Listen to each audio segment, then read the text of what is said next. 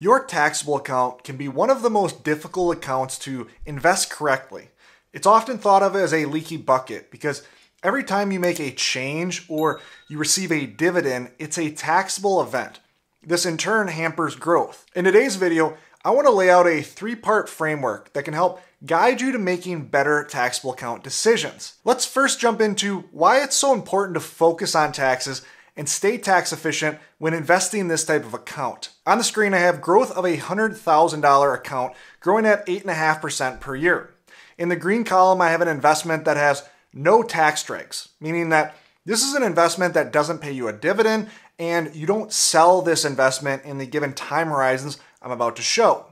In orange, I have an investment that you buy and hold, but this investment pays a 3.5% dividend. Then in red, I have an investment that basically has a 10% turnover each year, meaning maybe this is a portfolio of investments that grows at 8.5% per year, but then you change up or rebalance 10% of that account each and every year. Now, the first thing that you'll notice is there's a gap in value between the investment with no tax drags and the other two options shown here. With a taxable account, anytime a dividend is paid or you turn over part of your account to reinvest in something else, there is a taxable event. Anytime taxes are paid, it basically means you're reinvesting less because you have to take money out to pay those taxes. And thus you're hurting compounding. This is why the idea of asset location is so important. You want to make sure you are putting the right investments in the right accounts that leads to the most tax efficiency or the most after-tax value across your situation. If you're going to hold a high dividend stock or fund, you want that located in tax-protected accounts like IRAs, not your taxable account. And so here's the general problem at hand that we are going to provide some insight into in this video. There's a good chance that right now your taxable account might not be invested as tax efficiently as it could be. But does it make sense for you to make changes right now? Making changes today means you're taking a tax hit today. So how do we navigate taking a tax hit today to improve our situation over the long term? Well, first, there might be a number of reasons you want to make changes inside of your taxable account. You may be looking at lowering or eliminating tax drags as one of those main objectives. You may also have an investment that has simply been underperforming and you're looking to upgrade it to a better performing investment. In this video, we'll also touch on making an adjustment if you have the wrong investment structure inside your taxable account, basically comparing ETFs versus mutual funds. And then you can see a number of other reasons shown as well. Now, quick disclaimer before getting into this framework. As we dig into this concept, we are going to be forced into some complexity. There's no way to avoid this. Both compounding math and the US tax system can lead to complicated calculations. I'm going to try to simplify this as much as possible and constantly zoom out to summarize the thing that you should take away from some of the case studies that we're going to walk through. But to start out, let's first dive into this framework. There are three things that we need to consider broadly when making a change within our taxable account. Number one, we need to focus on what is the tax rate or tax cost we are paying today to exit a given investment, to upgrade it. Number two, what benefit are we expecting to receive from upgrading our investment? And how much time do we have to realize that ongoing benefit? And then finally, what is going to be the use of that money in the future and what tax rate will we be paying because of it? Is this money that will be used for retirement or is this money that will be passed on to the next generation and receive a step up in basis when you pass that money on? As we adjust each of these variables, know that the conclusion will change slightly. But rather than talking in complete theoretical terms, let's walk through an example. Let's say that we currently have a $100,000 investment within our taxable account. Let's say we are currently invested in a more dividend-oriented fund with a 3.5% dividend yield. Let's also say we're going to compare this to exiting this dividend fund and investing in a lower dividend yielding fund like a growth stock fund. For the sake of this analysis, we're going to say that the growth in both scenarios is going to be the same, 8.5% per year.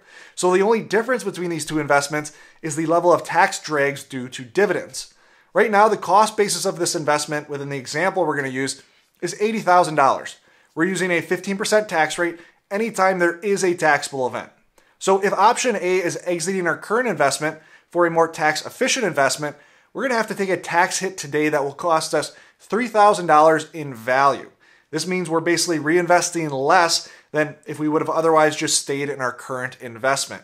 So the question at hand then is, how long do we have to stay invested before the benefits of the ongoing tax efficiency overcome the cost that we would incur at the start? Well, it would take until year 8 until we found the overall value. The value we see on our statement of upgrading will surpass the value of basically staying where we're at. This break-even matters, but is only one of the break-evens we need to consider. For instance, at the end of the day, we really care about after-tax value. If you pass away and pass this money on to your kids, they will receive a step-up in basis, which means the overall value, the value you see on your statements, will be the after-tax value, because all of the unrealized gains or tax liability due to the unrealized gains is eliminated with a step-up in basis. But if you are planning on using this investment during your life, then there will be a later tax cost of exiting each investment, which will be the difference between the value and the cost basis. Now we see in this context, the break-even doesn't happen until year 15. So zooming out, what does this mean?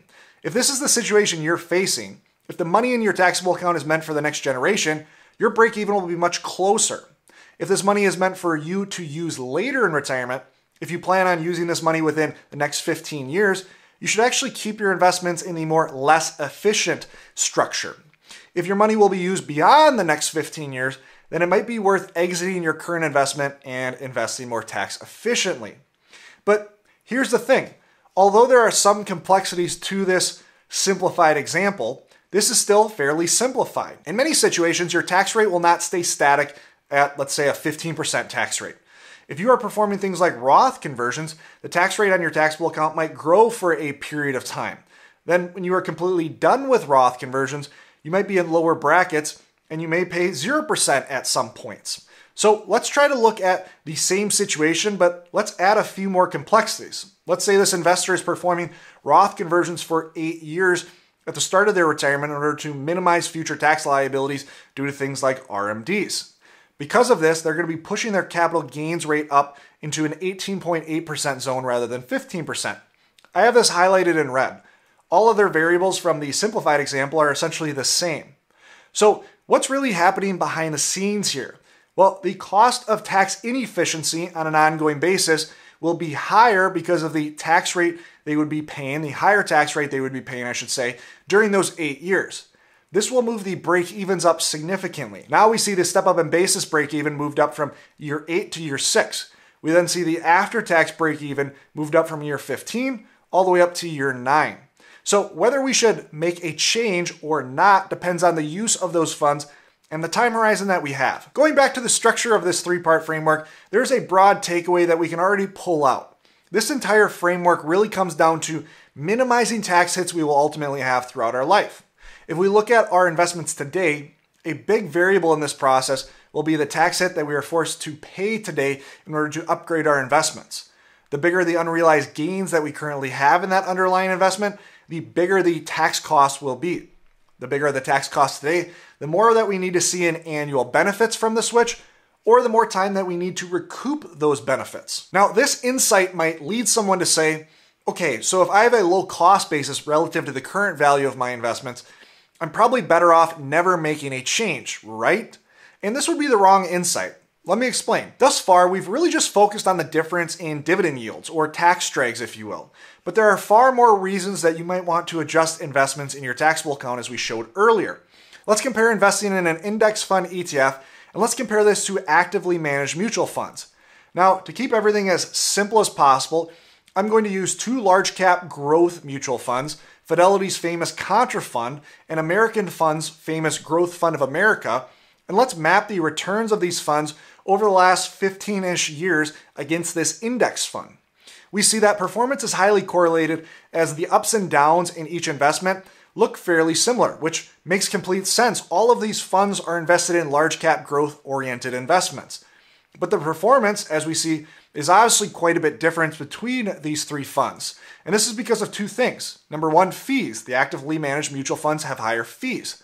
And then number 2, most funds over a long period of time underperform the index or benchmark. In both cases, the underperformance is about 1% per year plus.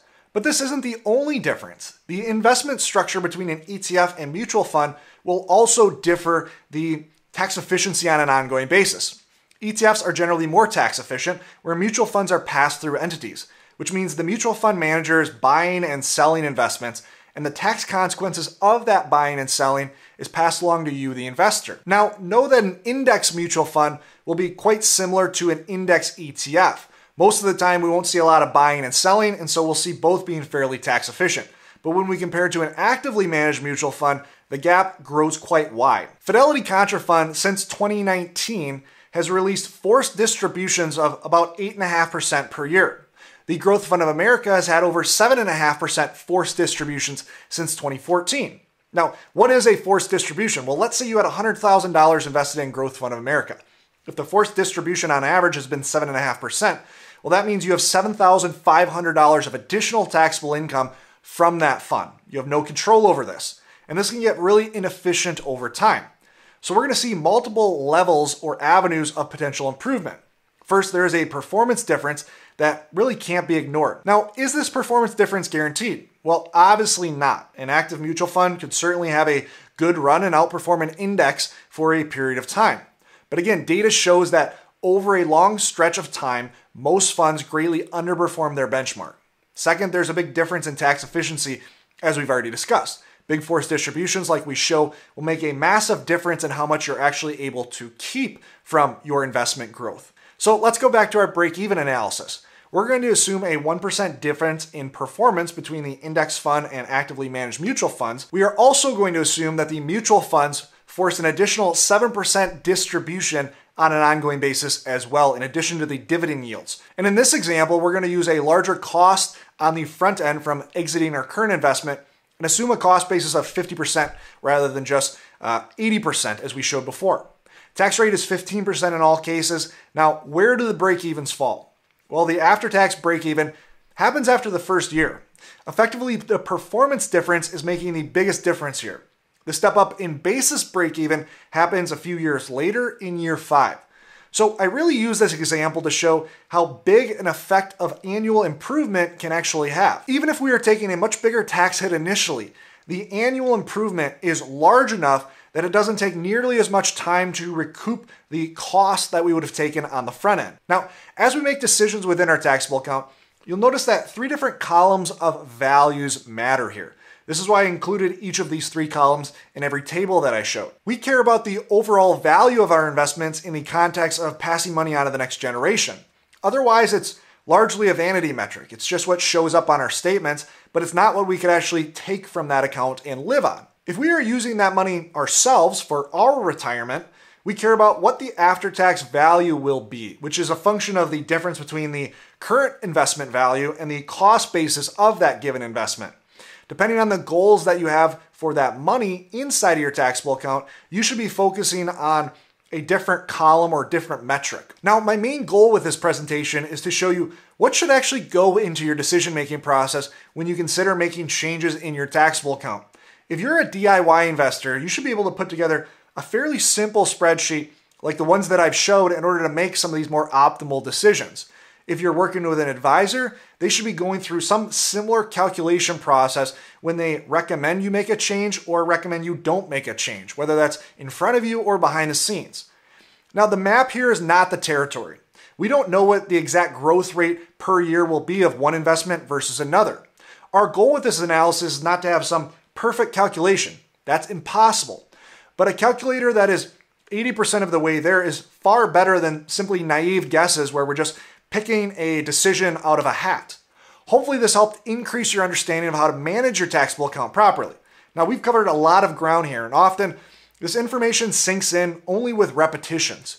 If you're looking for more insight on how to manage your taxable account properly, click this video right here, where I talk about 5 taxable account rules that will lead to more tax efficiency in your retirement. Click this video to learn more, and always remember, you don't need more money, you need a better plan. Look forward to seeing you in the next video.